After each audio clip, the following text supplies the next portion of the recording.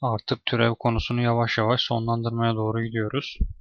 Bu videoda türevin uygulamaları ekstremum noktalarını bulmaktan bahsedeceğim. Şöyle başlık atalım.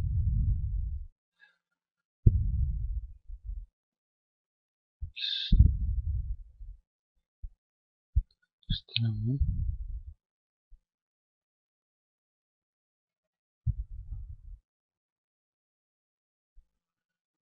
bulma. Tamam. Şimdi ekstremum noktalarını bulmadan bahsetmeden önce kaç çeşit ekstremum var, nelerdir, ne değildir onlara bakalım. Şimdi genel olarak bizim iki çeşit ekstremumlarımız var. Birincisi yerel, diğeri mutlak ekstremum değerleri. İlk önce mutlaktan başlayayım. Şimdi mutlak ekstremumda e, fonksiyonumuzdaki değişkenin bir domaini vardır. Hani x'in alacağı değerler olarak bileceğiz. Bir domain. Yani buna tanım kümesi deniyordu.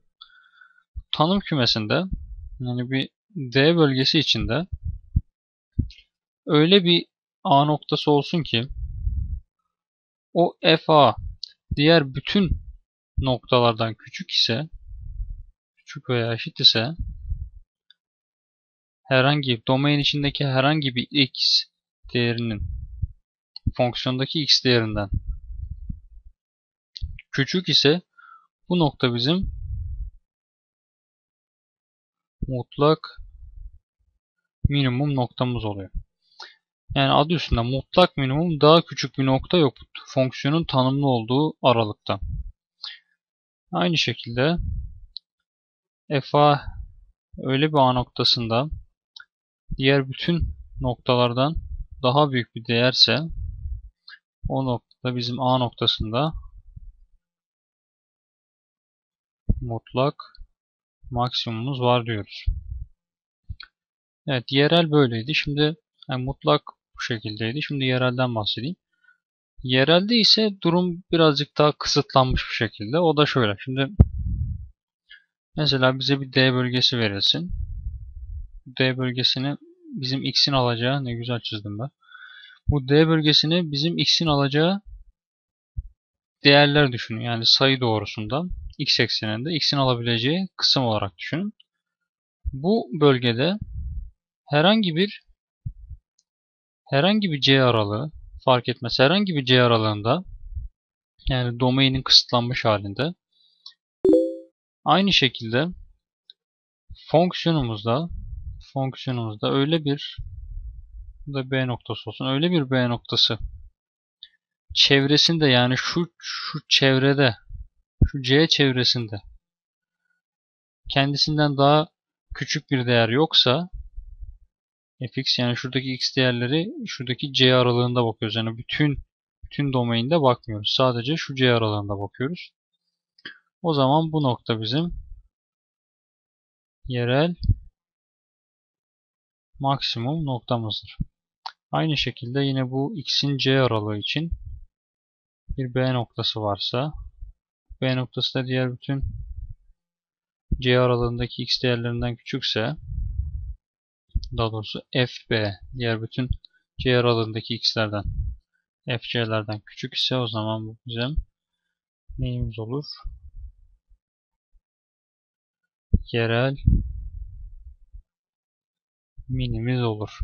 B noktamız bizim yerel minimumuz olur. Şimdi şöyle bir grafik göstereyim. Grafikte anlatması her zaman daha kolay. Her zaman olduğu gibi şöyle bir koordinat çiziyorum. Şurası y koordinatı,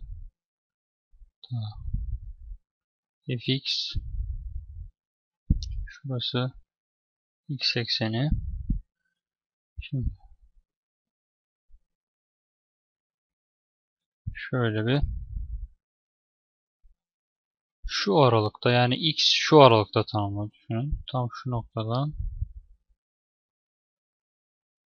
biraz kısa geldi.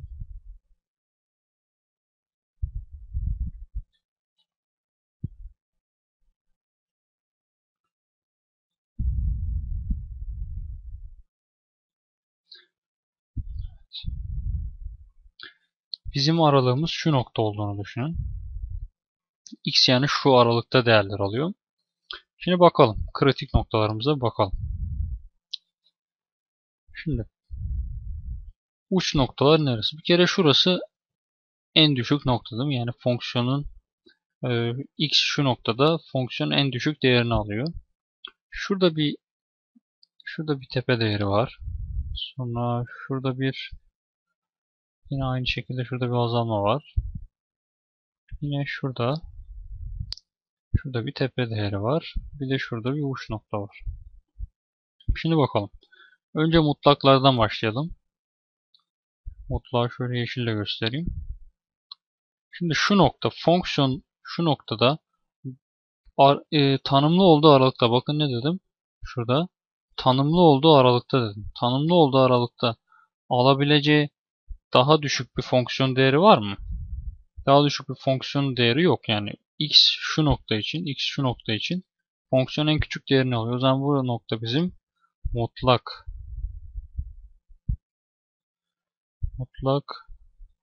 minimum noktamız. Şimdi şu noktaya bakalım. Şu nokta nedir? Bu nokta şu aralıkta bakıyoruz. Şimdi hani demiştim ya, şu kısıtlama yapmıştık şurada c'yi.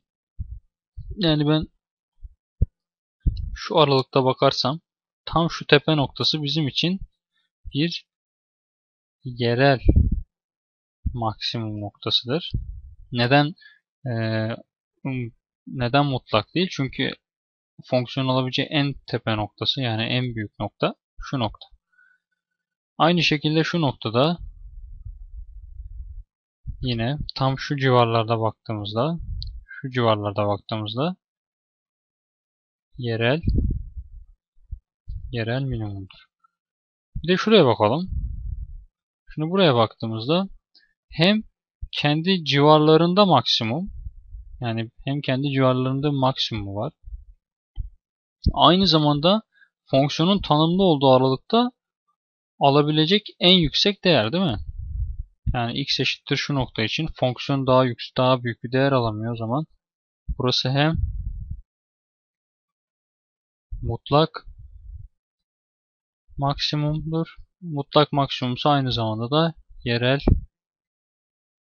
yerel maksimumdur. Şimdi bir de şu noktaya bakalım. Son noktamız. Uç değeri. Bakın fonksiyon gittikçe azalıyor. Yani şu civarlarda bu yerel minimumdur diyoruz.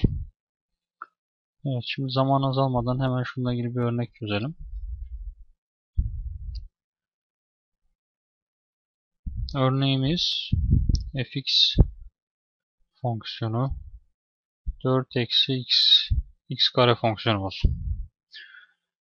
Kritik noktalarına bakalım. Bir kere kritik noktayı dedim ama tanımını yapmadım. Kritik nokta dediğimiz nokta, türevinin sıfıra eşit olduğu noktaya biz kritik nokta diyoruz. Yani f'in türevinde x eşittir sıfırsa şurada 2x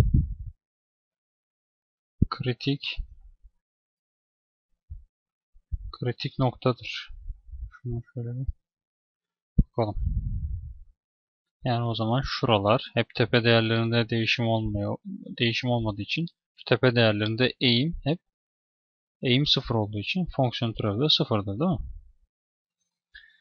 Sonra bakalım hemen f'in türevinde x nedir? Eksi 2x'tir, öyleyse x eşittir sıfırda x eşittir sıfır kritik nokta. Bir de bunun tanımlı olduğu aralık eksi r'den artı r'ye değil. Bunun tanımlı olduğu aralık eksi 3'ten x, eksi 3'ten büyük, 1'den de küçük. Hemen çizelim.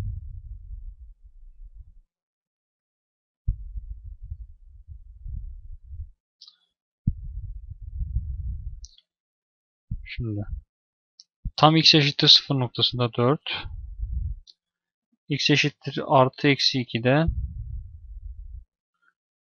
Şuralara gelir.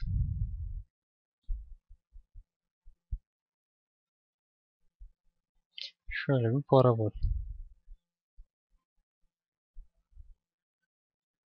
Evet, böyle çizdim ama aslında bu tam bu noktalarda sonsuza kadar böyle tanımlı değil mi? Eksi sonsuzdan artı sonsuza. O yüzden bunu biraz sileceğiz. Şimdi bakalım. Eksi 3'e kadar, yani şurası eksi 2 ise şurası eksi 2, şu nokta artı 2 ise eksi 3 de şu nokta olsa buraya kadar sileyim. Öbür noktamız 1'e kadar, yani şurası 1 noktası desek şuralar hep fazlalık.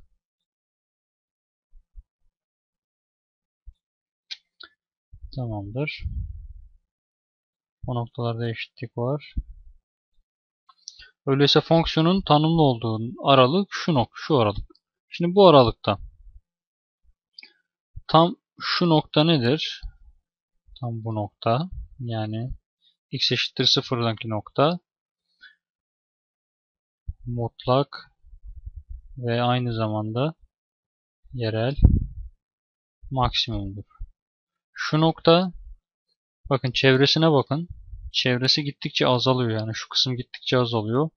En az geldiği nokta şu nokta. O zaman yerel minimumdur. Neden mutlak değil? Çünkü ondan daha az olduğu noktalar var fonksiyonun. Şu x eşittir şu kısımlarda gittikçe bu noktaya göre fonksiyon daha küçük değerler alıyor.